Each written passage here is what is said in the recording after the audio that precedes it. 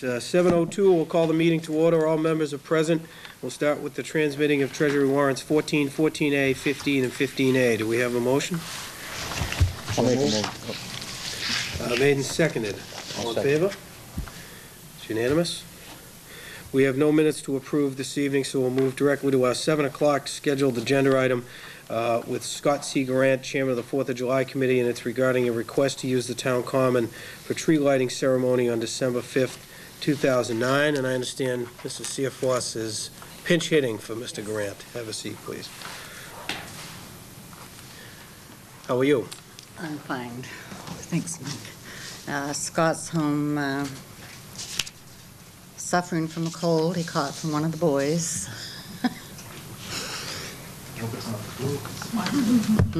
No, I think it's just cold. I'm here on behalf of the 4th of July Committee requesting the board's permission for the use of the common for our annual tree lighting, which will be on Saturday, December 5th this year. We expect mainly to have the same programs that we've had in the past, which is an ice sculpture that is sponsored by the Chamber of Commerce and Kiwanis and various other organizations. Last year it was the Reading Co-op and Winchester Hospital that also helped sponsor it. We're going to have free hay rides beginning at 4 o'clock, and they usually run for a couple of hours. And Community Fund will again be selling their pewter tree ornaments that night. We're going to have free hot chocolate and cookies again, and we're hoping the high school cheerleaders will once again be able to assist us in serving the hot chocolate and cookies. United Methodist Church again is going to be there to sing some carols. The Minutemen with their lanterns are going to be requested. Santa we expect to arrive about 6 o'clock, and after Santa turns on all the tree lights, people are welcome to go visit him in the 4th of July building after that. Our fire department, again, will be collecting toys inside the 4th of July building for toys for children. And I just want to mention that we do have a few red fleece throws remaining from our 4th of July building, so those will be available for purchase. Make a nice gift, and it's first come, first serve, because we don't really have that many left. I think it's less than a dozen. There is no rain or snow date. We've only been snowed out 1 year since we've been carrying this on, so we've been pretty fortunate in that regard. A more detailed printout of our schedule will be available next month in the Town Crier. We'll make it available to cable. And it'll also be on our website, which is funonthefourth.com. And in case of any inclement weather, we advise people to check our website in case we can't get plowed out. So we might have to snow out the date. We don't know, but hopefully not. A little bit of snow would be nice on the common, though. Very good. Questions or comments? Well, just comments are, it's a great event every year. It's always fun, and I remember the snow year, and you're right, a little snow is good. Too much snow, not so much. But thank you for doing it, and obviously it's a testament to all the organizations in town who believe in it and get their arms around it and support it. So I'm psyched about it. Thank you. Anything else?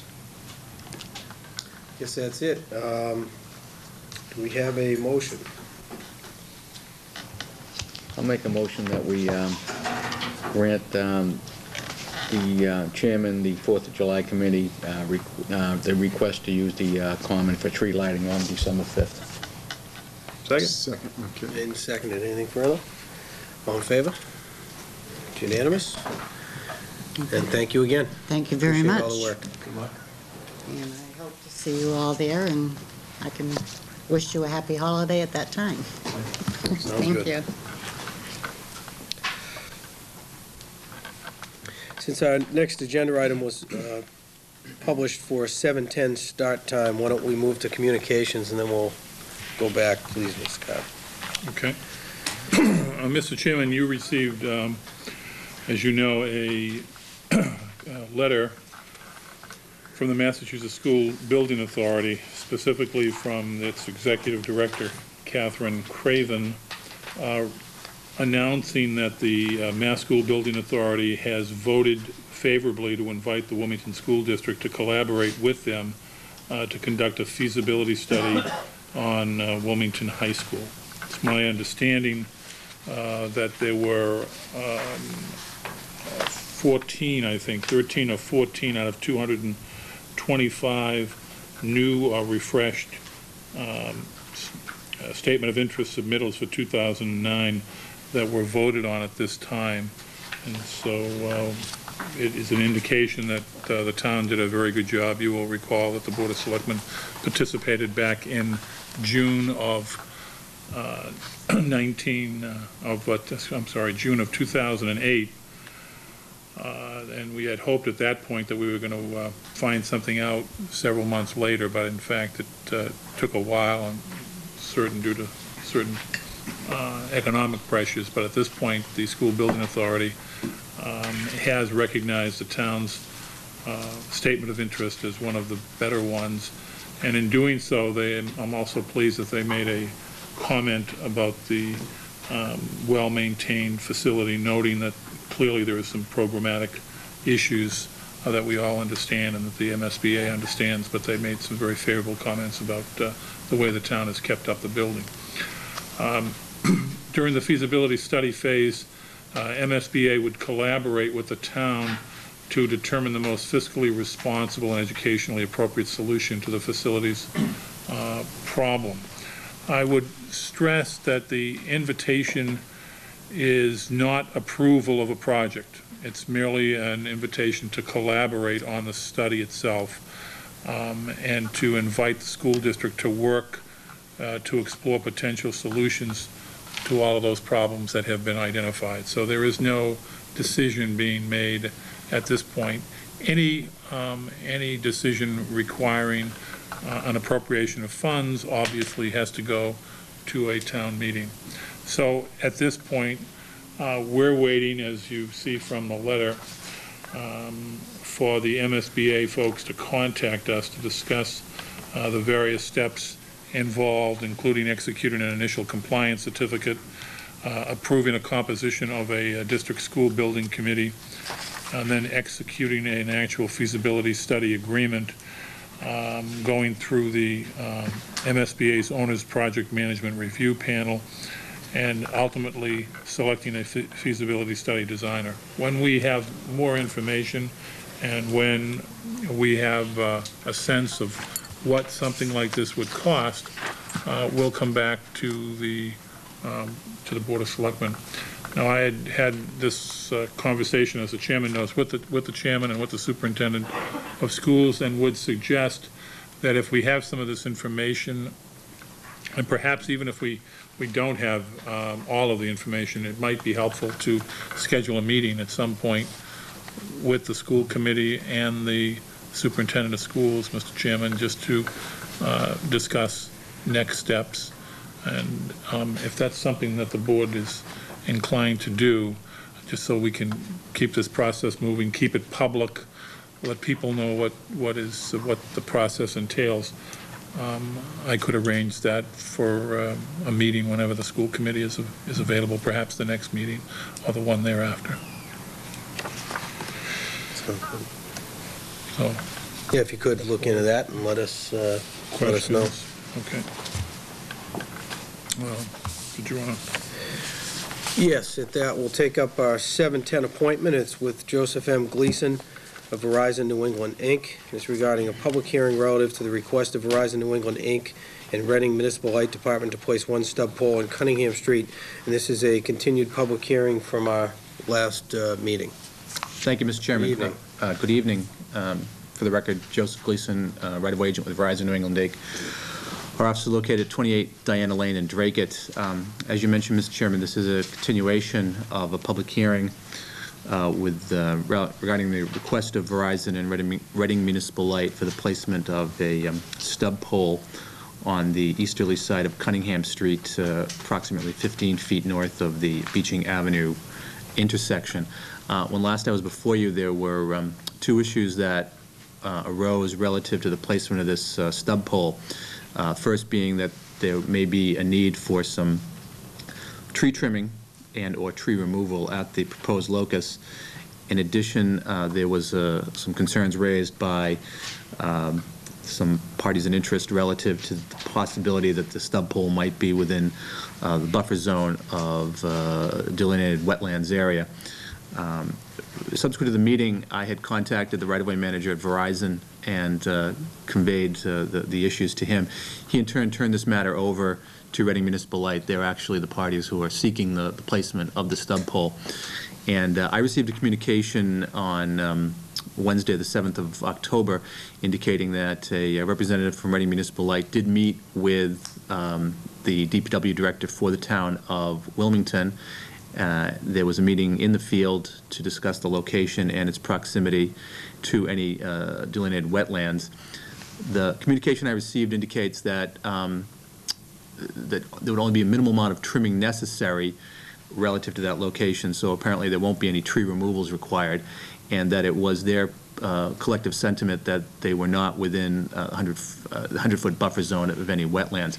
However, the email did indicate that there would be some memorialization of this meeting and that it would be forwarded to both the board and to the town manager. So I don't want to, I'm reading from the email, I don't want to be presumptuous. You may have received communication that says something different, so I'm hoping they sent that communication, and I'm hoping it says what my email says it says. We do have communication here to the town manager from the superintendent of public works, and I think it substantively says what you had related. Okay. Then I have nothing further than relative to the request, Mr. Chairman. Okay. Why don't we go to the board with questions or comments, and then make sure there are no questions from the audience. Anything from the board? I think you have answered the questions, and we also have the written communication from Don Onisite. Any questions or comments from the audience? Mr. Chairman, Yes. just for the record, one of the other items you asked me to instructed me on was the issue of wetlands, and I know that Mr. Smith indicated that the superintendent said there were no wetlands issues, but I just want to confirm that that came from the conservation agent as well. So we did talk with Winifred McGowan, and she indicated that there are, in fact, wetlands on that parcel, but there's no need to file under the Wetlands Act because of the buffering, et cetera. So. Good. Very good. Questions, comments, or a motion from the board? I move we grant the request of Verizon New England, Inc. and Reading Municipal Light Department to place one stub pole on Cunningham Street. I'll second. Made and seconded. Anything further? All in favor? It's unanimous. Thank you, Mr. Gleason. Thanks for the extra work. Thank you.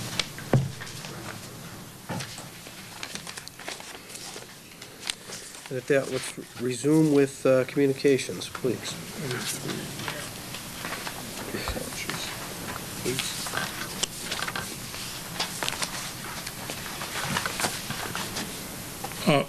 Mr. Chairman, we've received a letter that was addressed to the town clerk from Matthew Cox, who is resigning as a member of the Wilmington Housing Authority due to his new work schedule and travel requirements. The letter was received on September 28th. It's my understanding that he is, at least from my conversations with the executive director of the Housing Authority and with the town clerk, that he has, in fact, stepped down and is no longer participating as a member of the Housing Authority. Toward that end, I sent a letter on behalf of the board after consulting with the chairman to Robert D. Pasquale of the Housing Authority, and confirming that the Selectmen and the Housing Authority would meet at their next meeting on October 26th here in room 9 for the purpose of filling the vacancy of the Housing Authority as a result of Mr. Cox's resignation. This constitutes the public notification to, under the statute, to anybody who may be interested in submitting their intentions of going after that particular seat. In fact, there has already been one letter that was sent in, copy of which has been provided to the Board of Selectmen, from a Stacy Murphy, who is a Wilmington resident, and has indicated her interest in filling the vacancy on the Housing Authority. And she notes that her background and her experience in this area, she believes would be conducive to her appointment, and I've provided that information to the board. As is customary when we have a vacancy on one of these boards, I did acknowledge again on behalf of the Board of Selectmen receipt of her letter expressing interest in being appointed, and through the direction of the chairman, invited her to attend the meeting next week, where she would be given an opportunity to address both boards, the remaining members of the Housing Authority and the Board of Selectmen. 2 weeks. In 2 weeks, that's right, I'm sorry, on the 26th, the board's next meeting. And I'm not aware of anybody else who's expressed an interest, but my sense is, now that it's even more public than it was before, we may get other people expressing an interest as well. Any questions or comments regarding the process or where we go from here? We're good? Okay. May I ask, Mr. Chairman, Mr. Kara, could you maybe just expand or give a 3-minute description of what the role of this individual is, or well, I guess I'll end the question there. Perhaps there are individuals that may be inclined to express interest, but at this point don't necessarily know what they're interested in. In terms of serving on the Housing Authority? Yes. Yeah, the Housing Authority is a 5-member board. It's really sort of a quasi-state agency. It's not a town agency per se. For staggered 5-year terms, and they serve on the Housing Authority, and there's a 5th member, although the position is currently vacant, that is appointed by the Commonwealth, typically the governor, but officially through the Department of Housing and Community Development. That 5-member board hires staff to operate the public housing in the town of Wilmington, most notably Deming Way, and the elderly housing that's available, also housing that's available for those folks that have particular handicaps that would make them eligible for housing. And they also have responsibility over some of the Section 8 housing, which is scattered houses throughout the town. And in each case, people who are residents of any of those facilities pay on a sliding scale based upon what they owe. They don't own the property, but they pay a rent that is collected by the Housing Authority. And it's the Housing Authority that is the overall policy-making body that administers, again, through their staff, housing programs for folks that are eligible. That's sort of a synopsis. I'm sure somebody who is very involved would know more about that. I would stress that they don't come under the town. They don't come under the town manager or the Board of Selectmen, but the Board of Selectmen is one of the bodies by state statute that has appointing authority when there's a vacancy. Similar to if there's a vacancy in the school committee, the Board of Selectmen would meet with the remaining members of the school committee to make an appointment. They do the same with the Housing Authority. Thank you. You're welcome. Is that?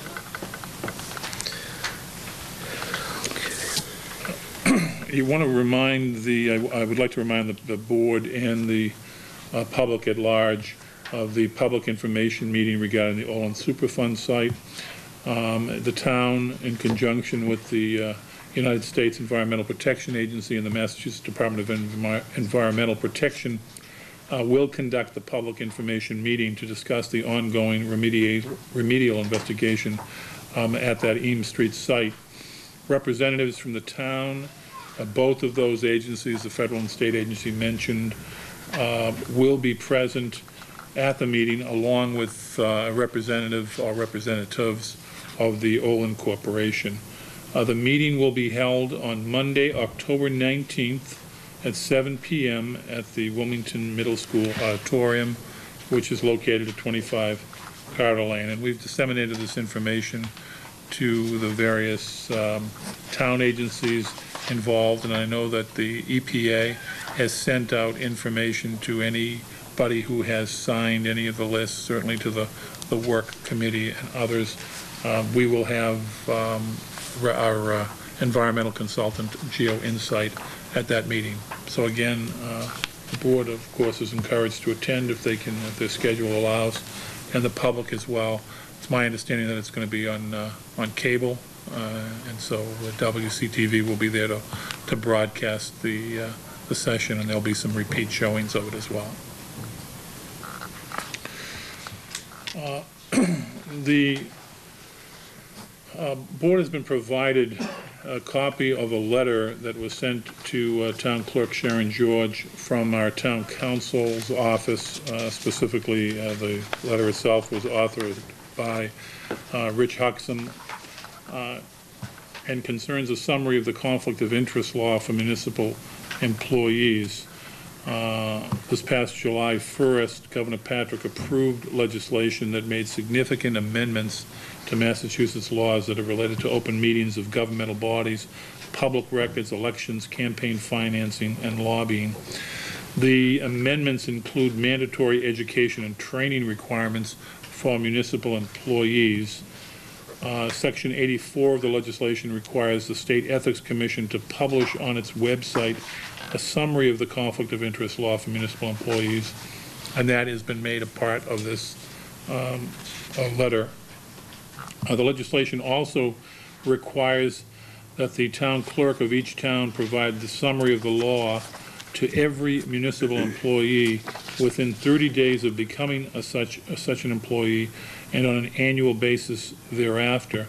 And then each municipal employee must also sign a written acknowledgement that he or she has been provided with a summary, and the written acknowledgement must be filed with the town clerk. For those people who are covered under this as a municipal employee, the clerk has until the end of December to provide that information to all of those folks. There are several significant components of this law. One is, as we just indicated, the town clerk must provide the summary legislation, which is, 6 or 8 pages, to every person who is covered under this, and I suspect that the chairman may be speaking about this in more depth. They're also, each of these people who are covered under this law is also required to undergo training in the form of an exam that they can go online to take. It's a 25-question exam, which doesn't take very long, and there are certain prompts in the exam, but each person who is covered needs to take this exam now by April. Originally, it was by the end of December, but they have now pushed this off until April. And then the Board of Selectmen, in this case, in the case of Wilmington, must also designate by a date in January an individual who would serve as the liaison to the State Ethics Commission on behalf of the Board of Selectmen. That has to be done by January 27th of 2010. So the 3 trigger dates are December 28th to distribute the summary, January 27th of next year to appoint a municipal liaison to the Ethics Commission, and April 2nd to have everybody covered under this act to be trained.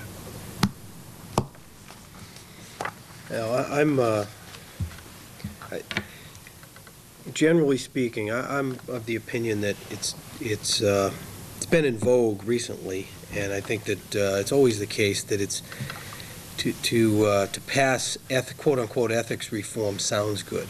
You know, I mean, who's opposed to keeping government clean? But, you know, it's usually an exercise in, it's usually a wasteful exercise of resources, you know? And in this case, I mean, my take on it is, we as members of the Board of Selectmen, for us to have to go online every couple of years, no big deal.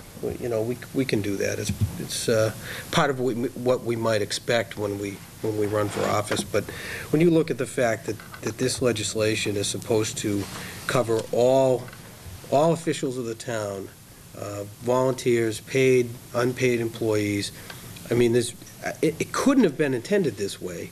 But in reading the summary, to me, it includes everybody from, you know, the Board of Selectmen to, you know, the folks who work the cafeteria at the schools to, you know, volunteers for the Friends of the Library to senior tax work-off candidates, the whole gamut. And you're talking, I gotta believe, 1,000, maybe 2,000 people are affected by this, just on the local scale. It's just an aggravation. I mean, to me, it's crazy to think that, you know, a summer lifeguard at Silver Lake has to worry about taking a test that's going to test on, you know, whether or not it's wrong to take bribes as a state official. I mean, that's just silly, you know. And I think, you know, one of the things we ought to do is to make an appointment for that liaison sooner rather than later, so that maybe our liaison can bring a number of these concerns to the state level and try and clean up what I see as just a nonsensical result. I mean, to think that, you know, our town clerk has to go out and reach out to 1,000, 1,500, 2,000 people, many of whom are volunteers, to give them a copy of the state ethics law, to chase down a signature acknowledging that they've gotten it back. Who wants to do that just so that they can volunteer to coach rec league basketball? I mean, that's just silly. It's just crazy. On top of the job we've already asked her to do. On top of the job we've already asked her to do, right? And that goes to the waste of time and resources, and everybody knows the economic climate we're in. Nobody needs to be reminded of that. And we're going to spend, you know, valuable time chasing down signatures from people who volunteer that presumably don't know that it's a bad idea to take bribes or to accept gifts as gratuities. That's crazy. But I'll just say thank you, Mr. Chairman. I couldn't agree with you more. I think the bottom line is, if you look at it at the end of the day, it's nothing more than, I think, nothing but a big smokescreen of what's really happening at the State House. You got the 3 previous speakers that are all indicted in one form or another. You know, you got leadership up there that doesn't know what's going on half the time. And the bottom line is, they're the ones who are creating the issues. And they said, well, you know, let's just bring it at the local level and let's put everybody under the sun under it.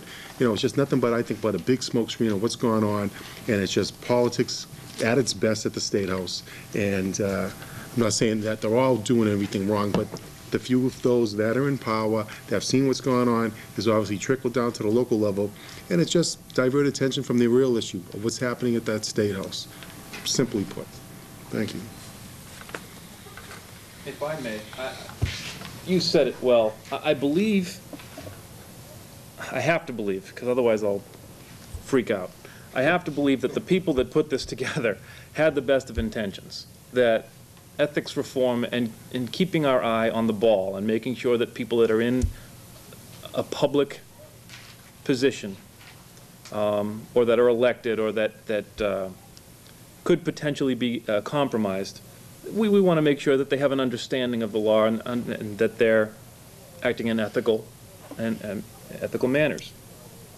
That said, when I first read this, there's a paragraph in it, I won't read it, but it says, are you a municipal employee for conflict of interest law purposes? It is the most general and broad definition that I'm so critical of the way, and what surprises me a lot is that I believe that the legislators that crafted this, most of them are probably attorneys. Nothing against attorneys, Mr. Chairman.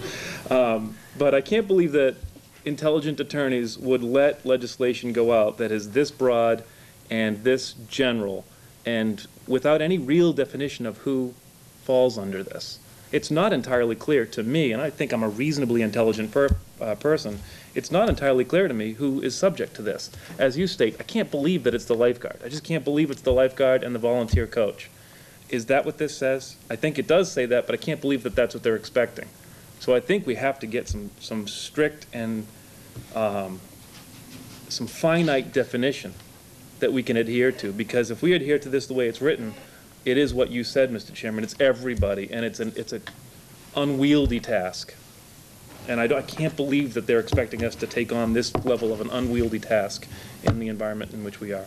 So I don't know if there's research that we can do, if we can collaborate with our neighboring communities and find out how they are interpreting this, if town council can help us interpret this, if there's someone from our legislative branches that can help us interpret what our responsibilities are here. But I think before we go blazing forward to get the lifeguards and volunteer coaches to take tests, we ought to make sure that we've got a proper definition of what is an employee or volunteer in the town. That's my personal feeling on the subject. The point that you made in closing, I think, it really gets to the guts of why I think it makes sense to establish a liaison sooner rather than later.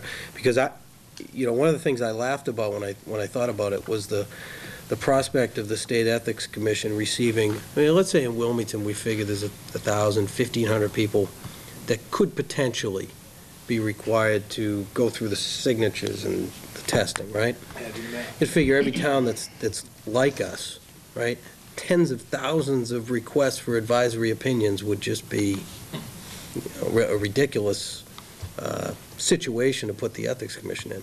But I do think if we have a liaison who can communicate with the other cities and towns representatives, their liaison, deal with the Ethics Commission, maybe they're able, by the end of this year, to come up with some policy from the State Ethics Commission that excludes certain groups or criteria of people without having to go through the legislative process. And again, don't forget, too, that the ethics law often applies to volunteers, but that's the substantive law saying you can't take bribes even if you're a volunteer. That makes sense.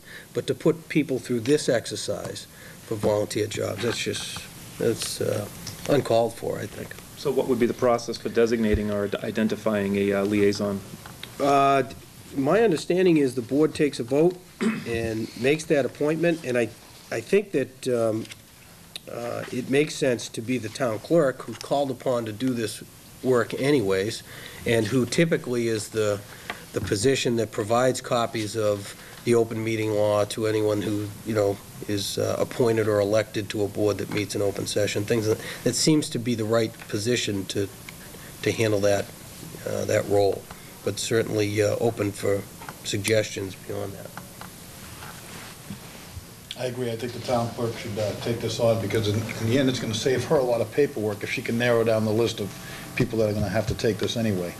6 or 8 pages of the law and the paperwork signed that she got it to them and they have to sign and get it back. I think that's I would make that motion if there's no more discussion, that we appoint her as the liaison and have her try and get us more information before the end of the year. All right, we'll accept that as a motion. Do we have a second? And we'll see if there's a second. Any other substantive comments here? All right, then we'll take that as a motion that's on the floor. All in favor? It's unanimous. Plus, if we do it tonight, she doesn't have the chance to say no thank you. Just thinking.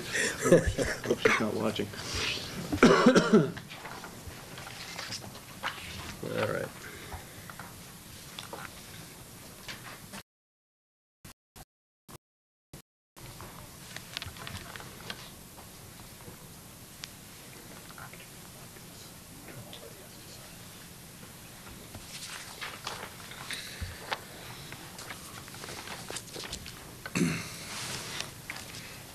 Mr. Chairman, you have a copy of a letter that was sent to me and copied to the board from Patricia Leavenworth, the District Highway Director for the Mass Highway Department,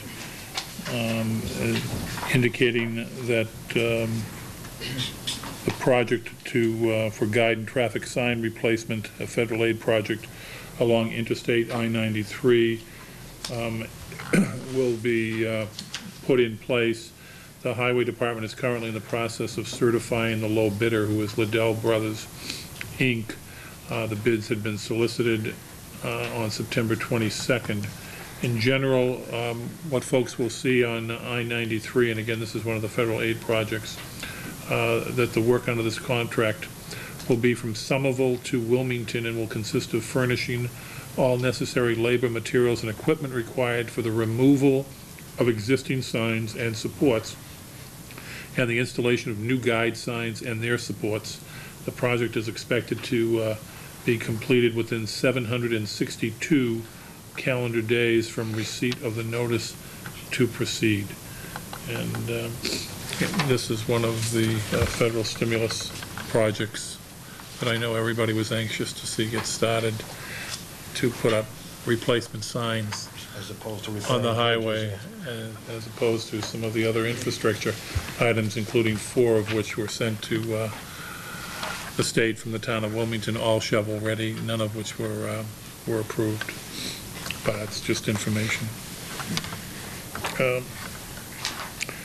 We have a letter from Christopher Norris, Executive Director of the Metropolitan Boston Housing Partnership, who was thanking the town for its sponsorship of the Housing Conversation Project. We did host one of those housing conversations here at the town hall, which gives people the opportunity to provide input to this particular agency, who has responsibility for trying to provide all types of housing to a rather large and diverse group of people who are in need of housing or who have particular housing issues and concerns. And we'll continue to work with them on behalf of the town. The board has a copy of a letter that was sent from the Commonwealth, Bessie Friedberg, who works for the Massachusetts Historical Commission, that includes a nomination for the Middlesex Canal Historic and Archaeological District, which is between Lowell and Boston, and includes portions of several communities, including the town of Wilmington. They nominated the Canal District to be eligible by the State Review Board and signed by the appropriate state historic preservation officer, and the various owners of properties along this way have also been notified, and they have opportunities to comment as well. The board has a copy of a letter that was sent to them from Martha Goldsmith, the Director of Office of Leasing and State Office Planning for the Division of Capital Asset Management, excuse me, who notes that there is an RFP, a request for proposal, seeking lease space in various communities, including the town of Wilmington, for a particular state agency, in this case, the Executive Office of Health, Human Services, and its Department of Transitional Assistance and the Department of Mental Health. They're looking for 20,000 square feet of office space. When we get something like this, I immediately provide it to Mr. Moynihan, as you know, and Mr. Moynihan contacts various companies in town, property owners who may have this type of space available. We stay on top of that and, you know, suggest that this is something that they may be interested in. I also note this for the public in case there's anybody out there that has an interest in leasing 20,000 square feet of office space. Now, in the past, this, you know, this process has worked. DEP, for example, is in their regional offices in one of the local buildings here in Wilmington. And so when we have this kind of opportunity and we become aware of this, we do become very proactive in terms of following up with various property owners in town who may have this kind of space available. That's a lot of space. That's a big chunk of That's a large building. amount of Large department. space. Yeah. Maybe the registry of motor vehicles could go there, huh? The biggest space, it looks like they outgrown that one. The board has a memorandum from the town clerk regarding the warrant for the special election. They're being asked to consider signing the warrant for the special primary election, which will be held on December 8th, 2009. As the board is aware, this is the election in which people will be voting to select nominees for the United States Senate position that was formerly held by the late Senator Kennedy. That election is December 8th from 7 a.m. to 8 p.m. And will be held at the regular precincts in Wilmington, precinct locations, the Boutwell School for precincts 1 and 2, the Wildwood Street School for precincts 3 and 4, and here at Town Hall for precincts 5 and 6, excuse me. But it does require a vote of the Board of Selectmen to sign this particular primary election warrant. We have a motion? Motion we sign the warrant for the special primary election to be held on December 8th, 2009. Second? Made and seconded. All in favor? Unanimous?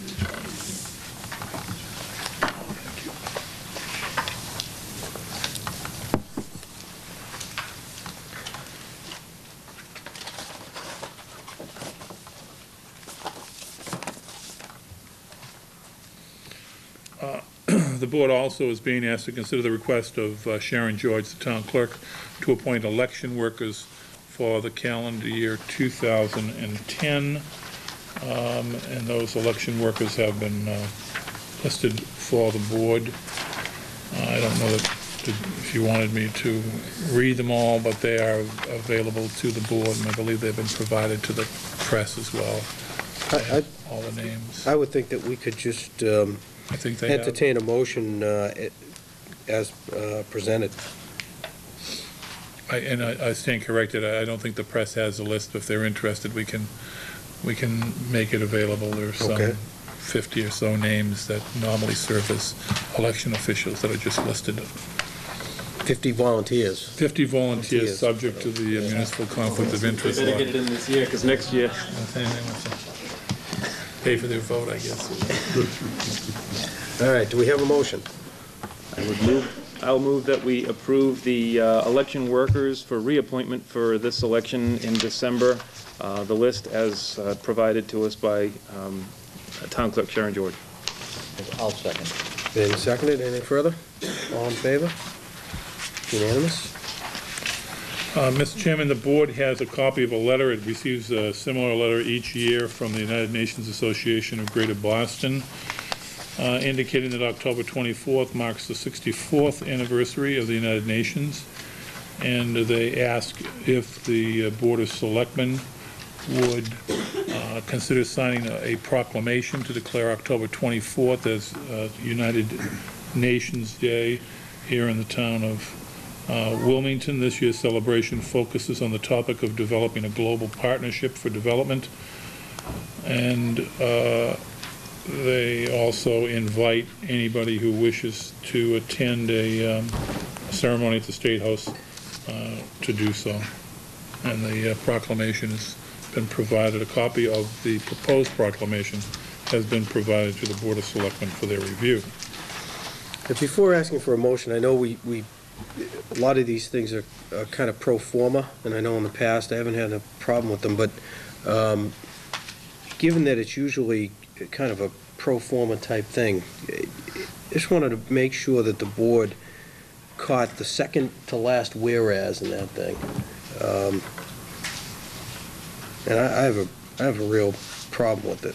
It says, whereas the United States has yet to live up to many of its trade guarantees, provides substantially less foreign aid as a percentage of gross national income than its Western European peers, and must act swiftly to perpetuate the international commitment to debt relief. I think that's outright disparaging, and I'm not buying it. Mr. Chairman, I did also read.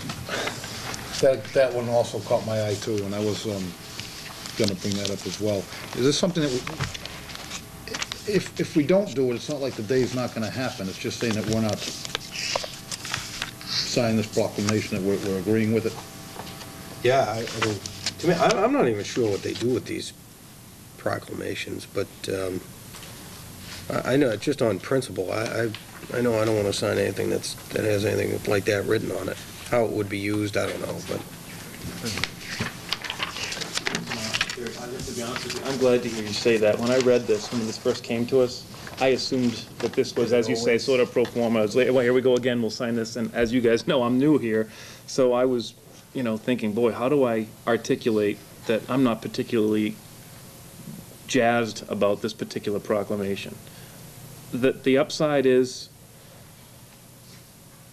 you want to read these and you want to, at least I feel like I want to give my honest opinion about whether or not I'm in favor of this proclamation. The other side is if we as a board didn't support it, that doesn't suggest, I don't think. See, I don't want to suggest by virtue of not endorsing this proclamation that I don't endorse the United Nations. I think that there's a lot of great things that go on there, but I think the perception might be created that, oh, geez, the Wilmington Board of Selectmen doesn't believe in the UN. I don't think that's being articulated here. I do think we can have a challenge with a line of text in a proclamation without matter-of-factly opposing the UN or what the UN stands for. And I guess that's the challenge that I think we might face, public relations challenge. Yeah, I don't know, as I say, I'm not sure what they actually use the proclamations for. I don't want to make a mountain out of a molehill, but I just know I'm not signing it, so. I'll tell you, that went right by me when Mike Newhouse, the chairman, he brought that up. I'm looking at it, it's like bashing your country. I know when they had those disasters there with the Usami there, United States is there, so I agree. It's crazy to make politics out of it, but who ended up putting that together? It is politics. Some politician put that in there. Bashing your country. I don't think it's right. I'll make a motion that we take no action on this proclamation. It's been made and seconded. Any further discussion? All in favor? Unanimous? It's kind of crazy to spend that agenda time talking about it. I know, it's silly. Hey, I'm sure we've seen crazier things, right? Public comments. Any questions or comments from the audience? Yes. I just wanted to introduce myself. My name is Stacy Murphy, and I actually submitted the letter of interest for the Housing Authority in Wilmington. I really feel that it's a big passion of mine. Just being down there for the last 2 years and seeing some of the things that go on down there, I just feel like I need to be a voice. And having someone there that, isn't taking sides or isn't doing anything, just to speak for the residents themselves. And when I was growing up, when I was a kid, we used to go down to Demi Way to Christmas Carol, sell Girl Scout cookies. No one ever goes down there anymore. It's not a nice place to walk around. It's starting to get a little deteriorated. And I just think that somebody needs to be on the board to make a difference. So. Appreciate the comments. Let me also say, I was pretty sure that was you, and I apologize for not specifically acknowledging you, but I didn't know if you wanted to be called on at that point in time, so I apologize. I wanted to wait till the public comment, so. But I would appreciate your vote on when we meet with the board.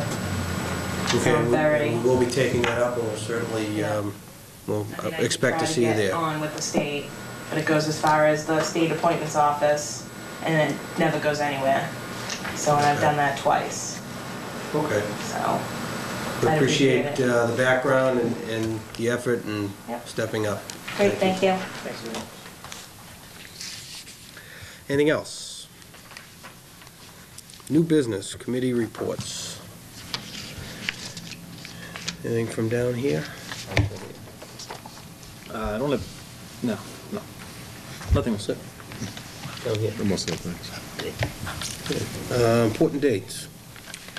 Mr. Chairman, October 14th, tomorrow, the brush drop-off is available to residents on Old Main, the recycling center on Old Main Street from 8 a.m. to 2 p.m. and also on Saturday, the 17th, from 9 a.m. to 4 p.m. Want to remind residents that who have children who are interested in playing recreation basketball that the registration deadline for boys and girls in grades 3 through 10 is October 15th. And contact the Recreation Department If they want to be guaranteed an opportunity to play, they should sign up by the deadline on October 15th. On October 19th, again, the Olin Public Information Meeting at the Middle School Auditorium at 7 p.m. There is going to be a Junction Route 93 Development Area Task Force meeting on October 22nd at the Tewksbury Town Hall at 8 a.m. The Wilmington Memorial Library and the Friends of the Library will hold their famous apple pie bake-off, and I think a number of you have served as judges, willingly served as judges in the past. It's a tough gig. On October 24th, that's a Saturday, and I know you're invited to go down at the Memorial Library from 1 to 4 p.m., as is the public, and if anybody in the public is interested in submitting their favorite recipe, it can't just be the recipe, it must be the food item, they can contact the library or go to their website and get all the details. And finally, on October 25th, we have the Horribles Parade, which had been approved by the Board of Selectmen and will be held on a Sunday for Wilmington youngsters who are asked to gather with their parents at the Rotary Park at 4:30 and then march to the high school. The event will be held inside the high school itself on that day. That concludes the regular business, Mr. Chairman. Just a quick note before we take a motion to adjourn. Of those important dates, I note that the brush drop-off, literally, is the only important event that doesn't require a lot of hours by volunteers. That's the only one. Seriously. We have a motion to adjourn. On that note. Second. Made and seconded. All in favor? Very good. Nice closing.